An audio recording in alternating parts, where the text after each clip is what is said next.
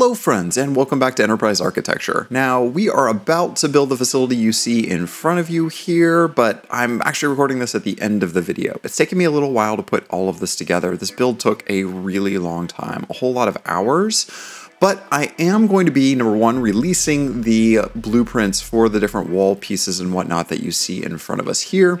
So grab those links from the description below if you want to use these in your build. I've got them provided, no cost, no charge. Go ahead and use them at will. Second thing I want to mention is that this video and probably the next couple videos might be a little bit late. I'm still struggling with a couple of little minor health issues, nothing serious, nothing for anybody to worry about, but that does mean that my recording schedule's gotten completely out of whack, so I'm just basically producing these and recording these and releasing these just in time, rather than a little bit ahead and having a backlog of content. So that just means that things are a little bit slow right now. So apologies for the delay.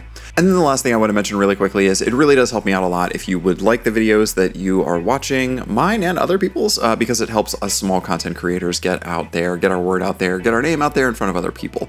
So it really does help us in the algorithms a lot. And of course, the algorithms rule everything around us these days. So if you like the videos and subscribe to the channel, it helps me out a whole bunch. Not that, you know, that's my end goal as a creator. I just like to make content. It makes me happy, but at the end of the day, it does really help. So please consider liking and subscribing. So with no further ado, let's dive right in. Now, last episode, we finished setting up our new space elevator platform, which you see on the left here, and set up our factories in the distance there so that we could unlock phase 2 of the space elevator, which means we are on to tiers 5 and 6.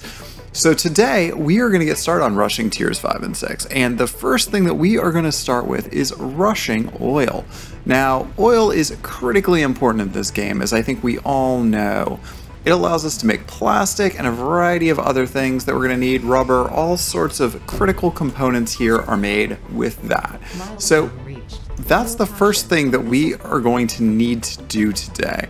Now, from there, we are going to start looking at the next little bits and pieces that we're going to need, which includes industrial manufacturing. Now, we can't unlock any of this until we have rubber and plastic, which means we need to set that up first.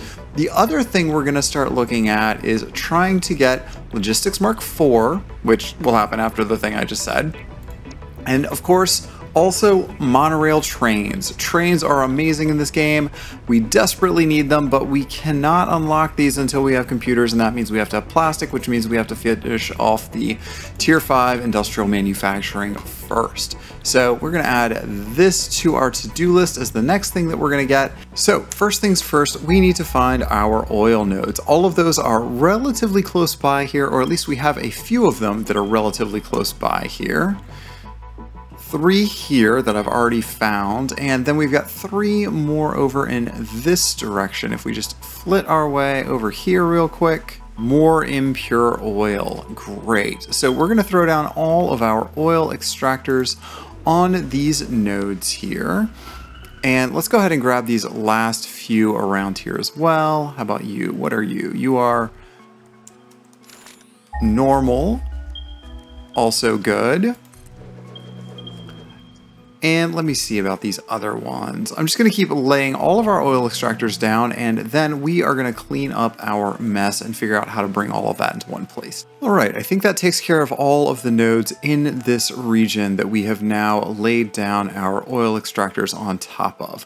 Now the only thing to do is to wire all of these up into our main system. So we're going to use a series of power lines to get us back to the main base. We're just going to do this a region at a time here. So let's connect this one to this one, and then this one over to here, and here to here, and so forth and so on until we have all of this nice and neatly connected. All right, I've got everything wired up finally, and in this whole region, I believe we have a total of 1,140 cubic meters of oil per minute that we can rock out here. That is a lot. What remains is to route all of our pipes together into a single processing plant. Now, before we build that processing plant, we have a tiny little adventure to go on. Now, what adventure is it that we're going on? We have not unlocked even a single drop pod so far, and we really need to do that because I am very eager to get some alternate recipes here.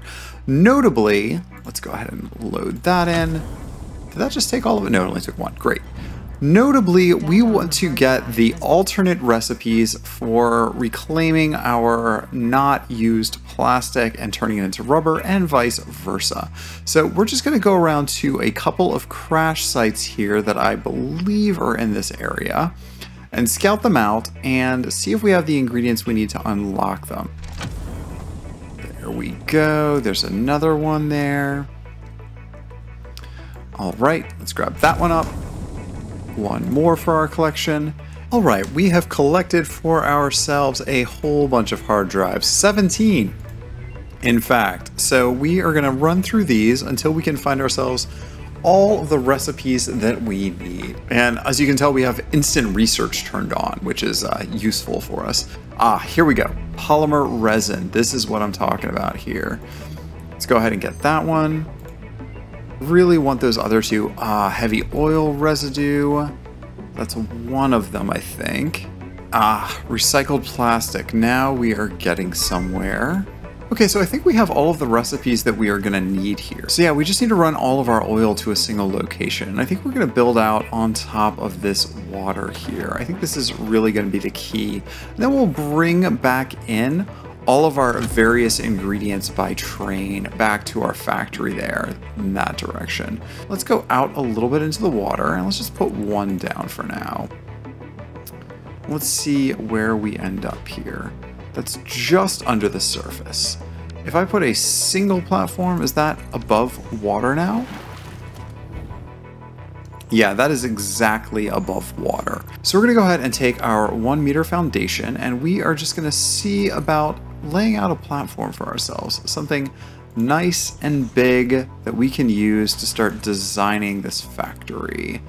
Let's go 30. Let's go 30 units. How about that? That's gonna be way bigger than we need. You know what? I don't think we even need to go 30. Let's do 21 and let's do 7. Let's clear these out. All right, so before we start laying out our new oil processing facility, what we're gonna do is unlock the mirrored buildings for the refinery. This is another wonderful mod from Aquila Industrial. I absolutely love all of the stuff that he does, and he does so much of it. It's just an absolute delight, but this way we can actually lay out refineries that will match on both sides. Let me show you what I mean. So these refineries are very large, as you all may recall. Let's figure out how that's going to go. I think we're going to go this direction with it, honestly. So let's go ahead and see if we put it right here. No, you know what? I want this to be, I want to give myself a little more room here. So we're going to go over just about there. That's going to give us enough room to route all of our logistics. So now, because we had unlocked the mirrored refineries earlier, we can lay these out just like this. And that means that our inputs are going to line up. So this mirrored refinery looks exactly the same as the one next to it, but these are actually inputs, not outputs. You wouldn't know it unless you actually try to connect your items into it, but that's the way he's mirrored this, so it'll make it nice and easy to be able to stick items in, and that way we can just have a chain right here where our splitters just literally just kind of go down just like this. All right, so I think we're going to lay down a whole bunch of our refineries here, and I think where we're going to start this chain, I believe what we want to do here is to do rubber on one side and plastic on the other. That's going to give us a lot of heavy oil residue. Now, heavy oil residue doesn't really have a lot of good uses for us at this point, since we, quite frankly, are not doing a fuel build. We're using all solar here for our power, so we don't really need fuel directly. Fuel can be used to turn into other things, but that's not really helpful for us. First things first, we do need to do the math on how many of these that we can support in a single go. So we can only do 300 per minute, I think, in a single pipe. Let's just double check that. It might be 150. Is that right? Yeah, it's 300 per minute. So that means that we can only do 10 of these refineries off of a single pipe. So we can stack multiple pipes, but that gets to be a little bit of a pain. So what we might do is think about moving all of these refineries up a level so that we have ourselves a logistics floor underneath. I think that's actually what we're gonna do here.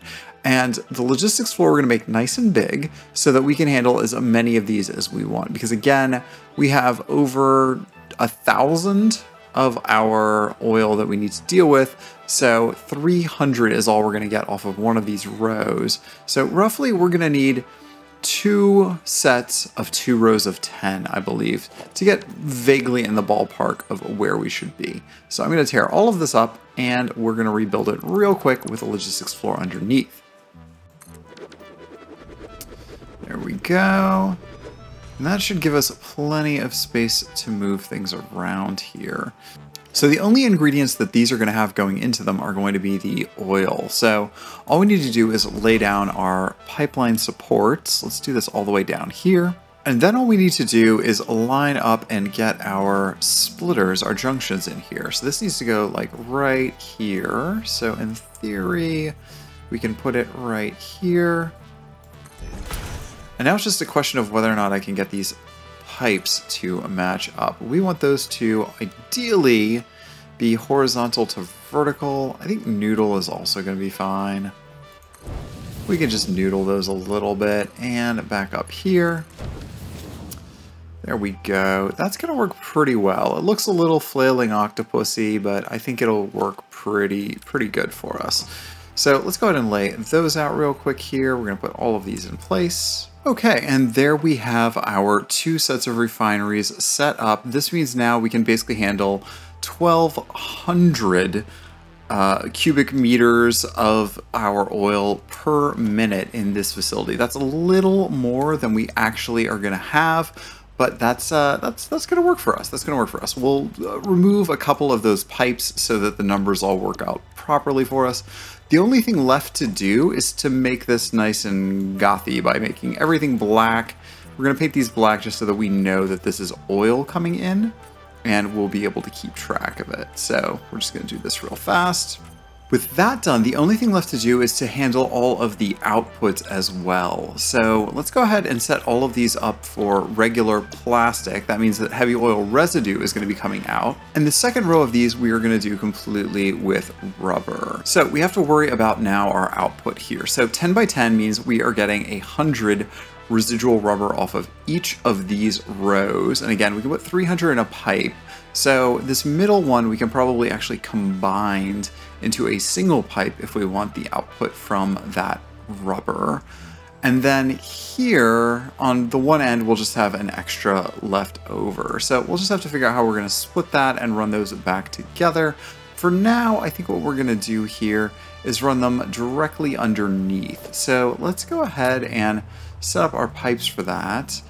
And maybe, you know what, actually, I am tempted to stack these so that I can put the belts underneath for our output. I think that might actually be the easiest way to do this. All right, so logistics are logisticized. This is what we like to see. All of our belts are run for the inputs and the outputs. Everything is nice and tidy and ready to go. So we are doing 600 cubic meters per second per side here. So technically 300 per each of these 4 rows. We've got 2 lines of oil going in. So all we have to do now is actually route the logistics in from our various locations. Now, I think this is going to continue to expand for us. We have more room to go here as far as moving up this chain, and we can also go horizontally. We have a lot of options here. I've given us plenty of space for expansion. So to that end, I think we're going to give ourselves plenty of space for things coming in as well here. So let's go ahead and give ourselves a few more platforms in space. Let's go down this way a little bit more, and then we're going to, whoop, up. Then we're going to go this way a little bit more, just like that. Perfect. Now, one problem that you typically have with these sorts of setups is that you're going to want to have a lot of back pressure, because otherwise the last few will take forever to actually fill up. So to that end, what we're going to do is go back to our organization. We are going to grab our fluid buffer storage, and these are just a little too tall, as we can see here. So we might actually sit this down in the water a little bit and then go down and back up, so that we can get this into our system here, because ideally what we want to do is have extra oil storage for all of these containers. Now, we also have at least a minimum of 4 lines coming in here, and probably just a little bit more. I just remember that there's a few more nodes that we actually had missed, which are all the way over here. These little leaves you see here, or drops. Well, I guess these are droplets that I put in. These 3 will give us another combined 240, I believe, of oil, so that we can top up to the exact 1,200 that we are going to need for this, or yeah, 1,200 that we're going to need for this, plus a little extra here. So to that end, we need to have plenty of room to bring these in, plenty of room to store the extra oil. So I think what we're going to do is we're going to tear out this middle layer here, and use that for our oil storage in those tanks. And now this is just a little set into the water, and with any luck this will be low enough for us. Let's just double check that this is indeed low enough by grabbing up our fluid buffer, sitting it right here in the middle of this, right in the middle, stuck in the middle with you. There, and if we pull this out, is this gonna go nicely right over top here? Yeah, it goes nicely right over top. That is exactly what we want to see. So let's go ahead and lay down a few of these. I'm going to actually put these in the middle of these platforms, just for, you know, simplicity's sake. Obviously, I could snuggle these a lot closer if I wanted, but we're not going to do that. So let's bring this all the way down here. And I would love to have a big fluid buffer here instead, but there's absolutely no way that we'd have room for that. Also, we have not unlocked the big fluid buffers, but those are going to be high on our list in the near future. All right, so we have these 4 tanks so far, so we're going to do 1 per line, and that's going to help us build our back pressure. So to that end, we want to be able to bring in all of our pipes nicely, neatly in one space here. So we are going to be going back to the wall holes for that. So let's go to use our basic walls to start, just to be able to line this up. I think we're going to do it on this foundation here, and we're going to go over this way. Just like that.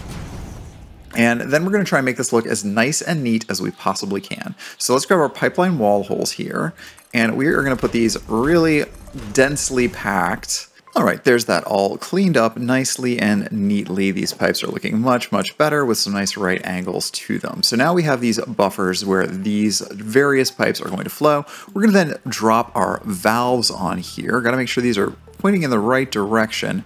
We're going to snuggle these up right next to the edge of those outlets there, just like that. I'm going to do all 4 of these. There we go.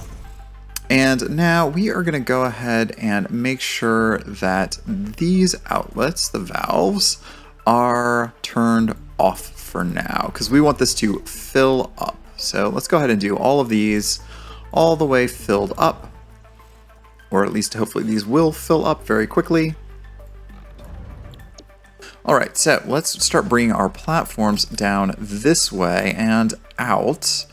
Now, I think it is going to run, yeah, right into the ground here, and that is okay by us. Let's see here. Can we do, let's do 5, and then let's go through until we get to the other side there, like that. Yeah, so that's going to go up and over a little bit, but it's still going to be effectively the lowest spot. I'm okay with that clipping through the ground. That doesn't really bug me. And then all the way back out here, I think this is going to be how we are going to do this. Great, and that gives us a straight shot there, and we are going to go ahead and pull all 4 of our pipelines into this one spot. Now, this does mean that we need to do a little bit of clever negotiating to manage, because we do want to max out the 300 pipes, the 300 meter per second pipes as we can. And at long last, there we have all of our logistics finally complete. This took me, what, about an hour and a half, 2 hours to get all of this done? This was a lot of laying out of factory components, my friends. Now, all the way down here, that means we have 4 full 300 lines and a 180 line of leftover stuff that I'm not doing anything with at this point. So that accounts for all of our supply lines. Now all that's left is for our output lines, and this is where things get a little bit more complicated. I do want to output all of these ingredients somewhere, and that's coming off of these merger lines. We also still have to deal with all of this leftover stuff, all of this heavy oil residue, which I think we're going to build another set of refineries off the back of this. Otherwise, these, as we expand, are going to go in this direction and in this direction, so horizontally. But residue is going to be a separate and a connected facility here. Now at this point, friends, my audio recording cut out for reasons I still don't quite understand, so we're recording this in post. But what we basically have done here is added 2 more additional platforms here. So our first platform is still creating our rubber and our plastic. We're then taking the residual heavy oil out of that and converting it into fuel in this second facility here. So we're going to create a large amount of fuel. The last facility back here is going to be able to take that fuel and a little bit of rubber and convert it into plastic. Now, we aren't producing quite enough rubber to be able to keep up with the production necessary to use all of our fuel. So I built this little side platform over here, and we're going to use that to store our additional fuel. And eventually this is going to be a platform where we burn the extra fuel to make power, just to use it up so we have something to do with that secondary output. So that's going to go here. We have not yet unlocked any of the power production, though, necessary for that. We still need a few more ingredients to do that. So at a future date, we are going to build out this platform. But for now, this is where it's at least going to go. We're just going to put some tanks down temporarily so that we can store it and flush out those buffers as we go. And with that done, we are ready to turn on our fuel production, our oil production. So let's open up all of these valves and we will start getting plastic and rubber into our system. There we go. Now you can see that everything is starting to be produced. We have plastic and rubber coming in. All of these wonderful, wonderful machines are slowly filling up with fuel. It's just going to take a little while for all of that oil to load back up in there, but soon we will be producing a decent amount of plastic and rubber per second. And here comes our very first plastic and rubber into our system. That's exactly what we want to see. We're putting them into these wonderful storage containers, the double wide ones from, again, Aquila's Mods for the extra storage. So we're just going to hang out for a little while, wait for that plastic to come in so that we can start unlocking a few more things for our build. Now the last thing that we need to do is start decorating this facility. So to that end, we had done some nice little industrial walls last episode that I really liked. They look kind of like this. And I wanted to use something that's kind of very thematically similar to that, but I thought it would look really nicely having some diagonal walls in there rather than just these flat walls. So I started tinkering with a couple of other designs here. So let's load those up real quick. So we have these diagonal wall pieces that I built that I think are going to look pretty good. Let's go ahead and pull these in. So they're just variations on a theme here with these big metal pillars going up and then small metal pillars on the inside. I've done a couple of different versions. I've got this and then I've got another set that have walls on them. And I think those work really, really well for what we are trying to achieve here. So we're going to go ahead and put those in place and take a look and see how it works. And here's how we're doing this. We're just basically using these diagonal metal pillars, and we are going to zoom all the way down here. And that will give us that angle that we need. Again, this is a nice, neat little trick here. You'll see Fluxo doing this one a lot. Again, one of my favorite builders.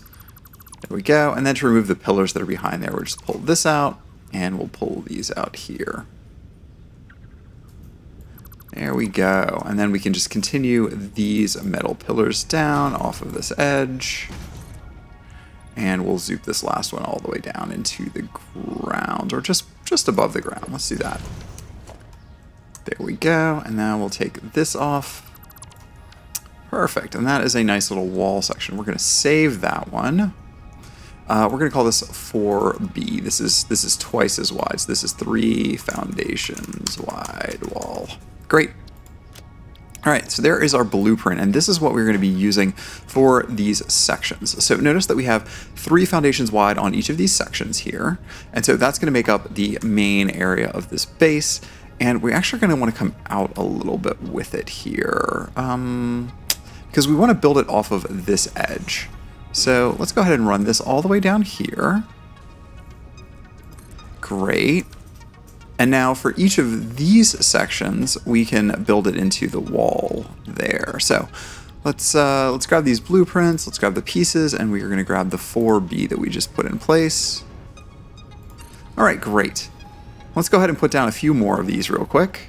All right, so there is our wall facade. All right, so from there we are going to want to put on our roof. So let's go ahead and go up a little bit here. I want to go, I think, to there, and then we're going to want to go up another 2 meters from that. So let's go a 2-meter foundation. I think that's going to be right where we want it. And if I measured correctly, yeah, that's about right on that line where it'll clip through the top of those. So let's go ahead and take a look real quick at our roofs. It's under architecture. Oh, it's right in front of me. Grab those flat roofs back up here. And is it going to let me put it right on there? No, we're going to go out 1. There we go. That's where we want it. And let's see here. If we go this way with it, and this way with it. Yeah, that's not too bad. Let's take a look real quick and see. Yeah, that's still getting full exposure. Each one's putting out 20 megawatts during the height of the day.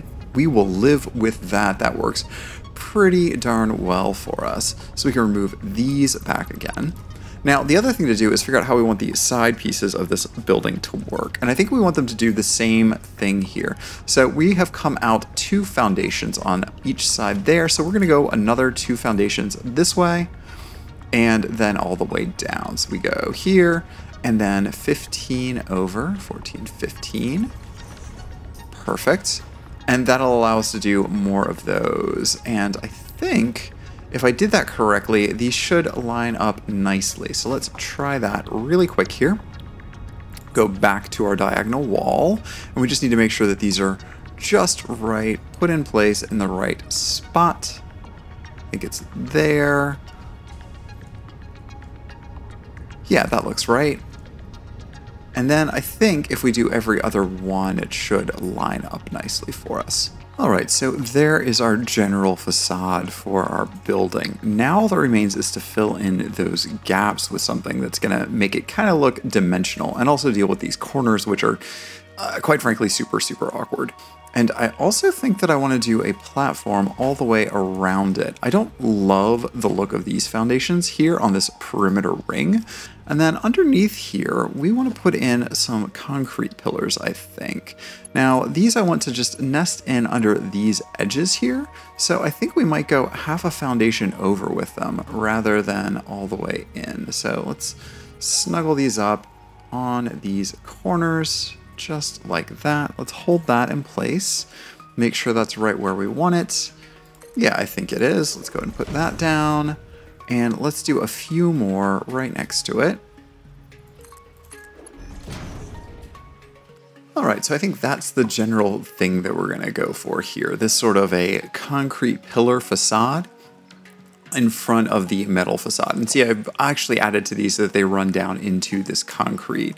And those pillars work really nicely. I do want to break this up a little bit, however. I think I am going to break up some of this space using the other ones, the smaller pillars. I think these are going to work really nicely so that we have plenty of room to walk along this as sort of a promenade. And I guess, you know, we could even go ahead and use some of our various architecture beams here, like a modern railing, could go very nicely on this edge here, sort of like this.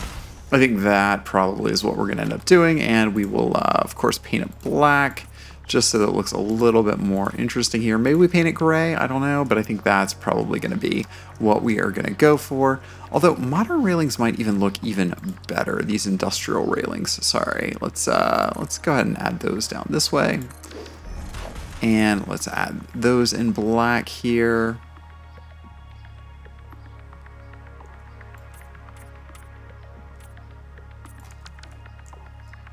there. Yeah, those are looking a little bit cooler, I think, for this. So we're gonna play with this a little bit. Let me try a few more things with the pillars here and see how they look. All right, this is starting to come together. I like this little mosaic sort of thing I'm getting out of this with the big concrete pillars and the small concrete pillars, which I painted black, but again, this is Satisfactory, so black means light gray.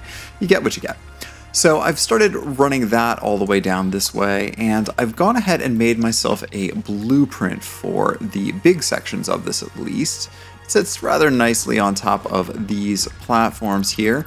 I do need to go through and make another one for the small pieces, but that should be pretty easy. Then to extend this, all you have to do is go and grab a concrete pillar and drop it off the bottom to whatever depth you want this to be. So this works pretty well for us, and we can set it up really quickly.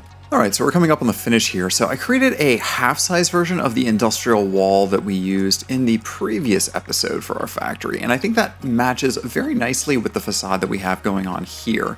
So I'm going to use that to finish fleshing this out now that I have the rest of these docks built all the way around this space. Alright, so there is our finished out base. I think this is looking pretty sharp.